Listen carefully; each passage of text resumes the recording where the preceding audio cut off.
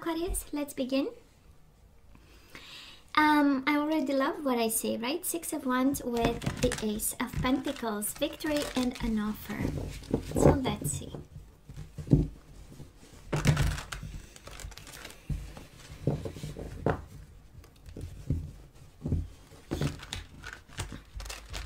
We might have to do some breathing exercises. Honestly, I feel like a little bit of, so I don't know if I'm picking up an energy of somebody who's highly stressed. But I'm like, okay, let's breathe, you know, breathe in, breathe out. So Aquarius, let's cut the cards and see the bottom of the deck for the overall energy this week, the most important one. And we do have the Seven of Wands, so we need to be diplomatic about, right? We do have the Seven of Wands. It is being standing your ground, of course, in regards to this connection, defending your values, but might be also, you know what, not every fight deserves to pick up on, right? We do have the Four of Pentacles. This is the energy of opening up. Four of Pentacles, an energy of self-protection, being really focused on yourself, and actually it is more of a guidance, right? To choose our battles and to open up in order to have joy and stability, love, and an offer. Ace of Cups, Two of Cups, Four of Wands. That is a lot of love. Somebody has a world of love for you, Aquarius. We saw the Tower after all these cups, but if the energy comes back again, we know it's yours. But for now, you know what? Love is at your feet, but you have to choose your battles and open up. That's the main message here. And joy and stability are all yours. So Aquarius, past energies on your side, the person you are dealing with, and mutual energies. You get 3 cards for the mutual energies. We love this. Current energies on your side, the person you are dealing with, and mutual energies. And let's have possible outcome on your side, the person you are dealing with, mutual energies. Again, you get 3 cards. Might be a Virgo you are dealing with, but here we do have seek love. Oh, isn't it amazing? And then you show up. Oh my God, what a beautiful energy, Aquarius. And we do have again Two of Cups and the Six of Pentacles. Well, this is a world of love for you. You do have seek love and healing, and you do have giving and receiving, and again some more love. You have twice in the overall energy the energy of soulmates. So this is a hell of a bond. This is a hell of a bond you have with somebody. Can be a Gemini, can be a Virgo, can be an Aquarius like yourself. If not, a world of love, a world of stability, a world of joy, wisdom, and reciprocation. Wow. So Aquarius, past energies between, just on your side, we do have the World and we do have the Temperance. So this is kind of, a relationship coming to an end. And we had to compromise, we had to stay in balance, we had to practice all kinds of meditation, cleansing, all of energies, right? All kinds of practices, because the Temperance is about a lot of healing practices, but this is also about compromise and meeting the person, halfway. And the World is, I don't think you had a much choice about it, right? One day you woke up and then it was knocking at your door, right? That's the World energy. This is also, of course, an energy of somebody walking away because they had to travel, they had to walk away from you, for work reasons and for their own destiny of some sort. That's kind of the World. And then again, right? It took you a lot of work to get back in balance. And kind of be functional. Now, oh yeah, the Tower was here, but it was for the person you are connecting with. In the past, they do have the Magician and they have the Tower. Somebody manifested this. I hope you know it's like somebody putting in the work, to bring this connection to an end for reasons, right? But honestly, I feel I feel that somebody, because we do have the rebuild energy, so, and it's paired with the manifestation card. So I would say they were equally hit by this Tower moment, by this ending. And in the process, they manifested all the good things. This is also a combination of cards saying that this soulmate of yours, the person you are connecting with, they turn towards, you know, healing practices, spiritual practices, a little bit just like you. Magician and Temperance, right? The Magician is an energy of kind of pulling ropes so that strings, so that the situation is in their advantage, but not in a manipulative kind of way, right? It's more of, you know what? Yeah, I'll get the best out of it, but I'll also give you something, you know. It's for everybody involved when the Magician is upright. So that is this energy actually of manifestation. It's like they wanted, and I know it's harsh, right, Aquarius, and I hope you're not gonna get upset with me, right? But Magician is kind of intention, right? It's setting intentions for things, for fundamental changes, you know, course of life, course of career, all kinds of changes, major. And they did that, and in the process they brought a Tower moment upon you. And then it took a world of stress, right? It revealed a world of stress. Well, first of all, Nine of Swords, past energies between you and this person. The darkest fears in your soul, in your mind, in their soul, in their mind, that they had to heal. Breathing techniques with the Four of Swords, planning, strategizing, being smart about it, being detached, being cold, trying to be smart, have ideas. Because the Tower moment is really kind of rebuilding your life from scratch, and I believe this is what happened between you and your soulmate. And we also have the Hangman. Of course, it's an energy of separation, but it is also an energy of observing, of trying to understand, trying to compromise, trying to walk a mile in their shoes, them trying to walk a mile in yours. It's an energy of expansion of the mind. And paired like this, it was a learning experience. This energy combined speaks of learning experiences. Quite quick, right? With the curve that was quite narrow. It had to happen in a split second. So, and both of you got smarter after this. Aquarius, I do love the energy on your side right now. We do have the Wheel of Fortune, so we are going with the flow. And we have the Nine of Pentacles. That's an energy of, you know what, I'm single, but I'm good. I'm happy. I'm in balance. I don't need anything, actually. I have financial abundance. I have a career. I have my family with me, or, you know, that's an energy of being rock solid. And the Wheel of Fortune is the energy of I'm allowing, right? I'm opening the door because I know the universe takes charge of me. I know the universe will provide. We know Wheel of Fortune is about things going in your favor. It's about the universe having a plan. It's about divine timing, of course. And it's just, you know, that state of balance coming from the Temperance. Of course, can be a Sagittarius too involved. But this is an energy of perfect harmony, internal harmony, with the Nine of Pentacles.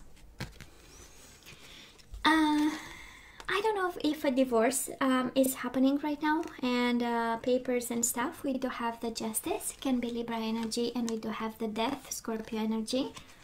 So this person of yours, well, they are trying to release and detach from the situation, but this is also endings with kind of administrative papers, legal papers, signing the divorce papers, so on and so forth. So that is this energy showing up. And this because of, I mean, it's, you know, we have the World, we have the Tower, and we have the Death. I mean, we have no longer other cards saying that this was done and over with. So it's done, done, done. I'm probably picking up this, and we're going to see how the energies unfold. And I do want to see them one by one. You know, sometimes, you know, as readers, we might say, well, I want to see the whole energy. But for me, it has a particular sense when it's one by one. And then it comes as a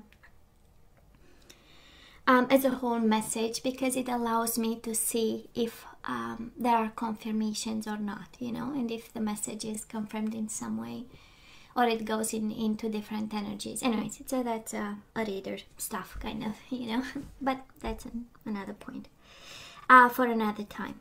And I say that because on their side, something is done and over with, and you have new beginnings in love and a beautiful soulmate bond coming your way here.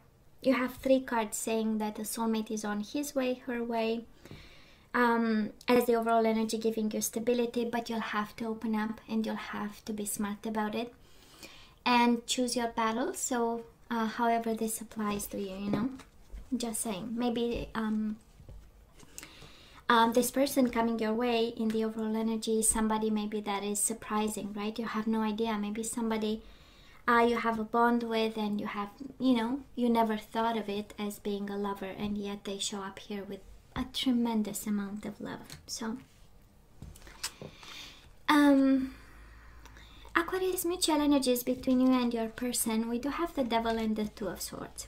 This is some hidden toxicity that is not really full extent shown to you, because Two of Swords is, we know the lady is blindfolded, in self-protection mode, and paired with the Devil, it's like, you are the devil, let me protect myself from you. And they might have the same approach: you're the devil, let me protect myself from it, from you or from the situation. And that is another message for somebody, you know, you are refusing to see that something is wrong with this. Something is toxic. That is something that you are, I don't know if purposely ignoring, or it's just the universe saying, please be aware, you know, that you are closing your eyes on something, or turning a blind eye to a situation that might be damaging to you, toxic, maybe not bringing the full reward that you want to have, and so on and so forth. So so that is that.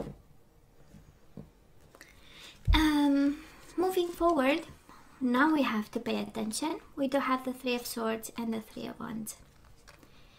So we are in pain, Aquarius, right? This is what I'm hearing over here. We are in pain, but we need to take the lead. I mean, we are going with the flow. We allow things.